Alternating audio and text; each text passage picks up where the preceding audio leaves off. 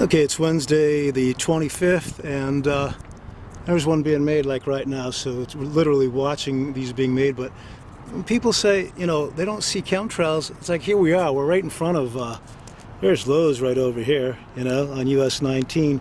The sky is just covered with these chemtrails. Now these are, I'm going to start to call chem clouds. So I watch these being made, you know, and now it expands into a cloud. And let me tell you, this is not my idea of a fun time. It's just, you know, I'm a person that loves the outdoors, and when I can't go out on a nice day, beautiful temperature by the way, because they're literally just dumping the sky, you can see that how that has expanded. So these are chem clouds, they expand and they're everywhere. The whole sky is littered with them in all directions. So it's just unbelievable. And again, we're watching. Okay, let's just kind of watch this one being made right now. So it's right there being made in the clouds,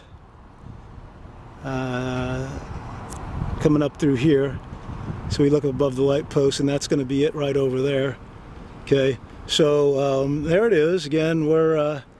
This will become a chem cloud. It will expand just like all these others do. Remember, see how they expand? They're going to expand just like all the others do. And again, you know, for somebody that loves the outdoors, I just can't stand the thought of not knowing what the hell the whole purpose of this exercise is, because this is not good. This cannot be good for your lungs. You know, this is going to cause people respiratory problems. They don't even notice it.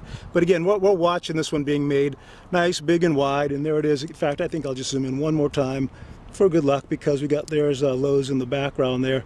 So there's Lowe's on US 19, and there's the chemtrail being laid down right now. So here it is, Wednesday the 25th. Well, I can't say you didn't see it. It's not like it's not public, folks. In every direction.